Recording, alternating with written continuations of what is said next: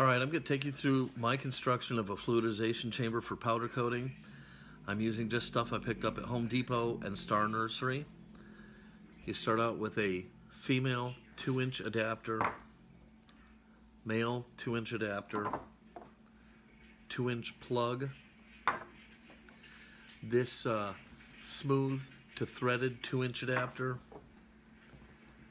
a cap for that. From Star Nursery, this little valve, some PVC glue, and a drill. Okay, to start off, we're going to take and we're going to glue the plug into the bottom of the male adapter using just some PVC glue.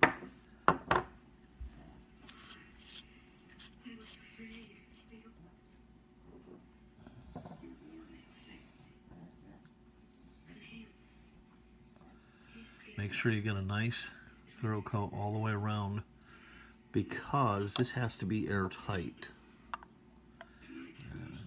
Glue, just squeeze it together, and that's done. Now we're going to take the female adapter and this smooth to thread adapter, and we're going to glue those together like so. Okay, this is going to add some length to the chamber and also give us a way to cap this off so we can just keep the powder coat in it. So again, the PVC glue, a nice good thick layer of it. Make sure you don't miss any spots. Push the two together, and there's that. Okay, that should be it for the PVC glue for now, so we can cap that and put it away. All right, now this is essentially the entire chamber. This is where your air diffuser will go, and that's going to be made out of just some lunch bags, some paper lunch bags. So you'll put that over there, then you'll screw this together, and down here on the bottom, this is your air chamber, and up here is your powder chamber, and here's where you'll dip. And when you're not using it, you'll then be able to take and screw this in. Keep your powder nice and dry. Okay, so there's essentially it. So now what we have to do is we have to put a little air valve in the bottom here. So we're going to drill a hole here in the side of the air chamber, and then we're going to take, and let's see if I can zoom in on this. Okay, you see the barbs on this valve? We're going to trim those barbs off with an X-Acto knife, so that the shaft is just one diameter, and then we'll glue that into the hole that we make in the side here. Okay, so I'm gonna drill the hole.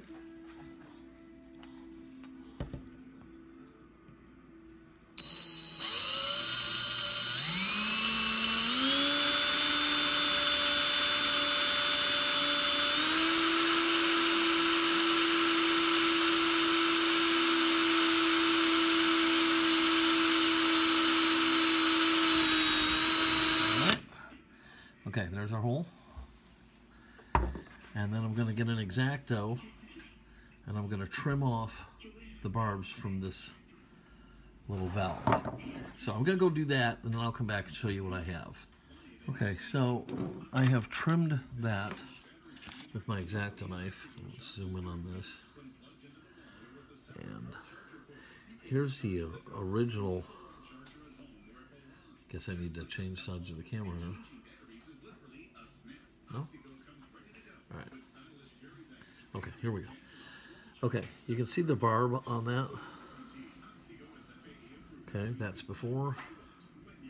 That's after. You notice it doesn't have to be anything perfectly clean, but you don't want to take so much material off that it's going to be a loose fit. You want this to be really, really tight. And what I'm going to do is I'm going to take a Q-tip and I'm going to put some of the blue PVC glue around this barb.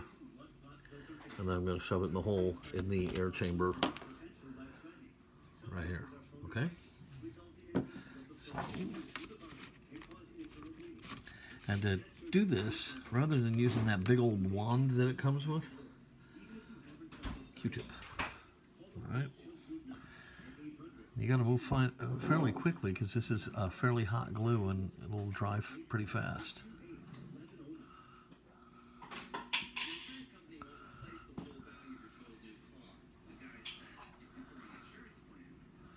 All right, so there's the glue. Okay. And I want to bury it all the way down to its seat. There. Okay. There we go. Now, if you look at the top of that, sorry about the lighting, it's terrible here. You can see the little arrow, okay, inline means it's wide open. 90 degrees means it's fully closed. All right. So now all we have to do, zoom out.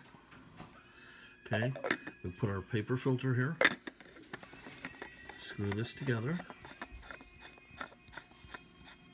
and we are ready to work this. Now, what you do is you open the top, you'll fill your chamber, to about the level of black, maybe a little higher with your powder coat. And then you connect this to a fish pump. You can get them for like $6, $7 at Walmart, a little bit of fish hose. And you turn the pump on, and then you start dialing up your air. And if basically the powder coating is bouncing out the top of your chamber, you have too much air pressure. So lower it down. Now some guys, they get it and they get this really nice rolling boil. I don't ever seem to get that.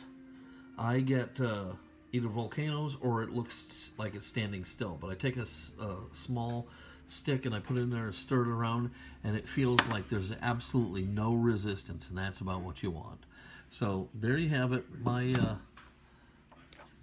version of a liquidification chamber for powder coating. Really simple, costs maybe $6, $7, $8, something like that. All right, have a good day.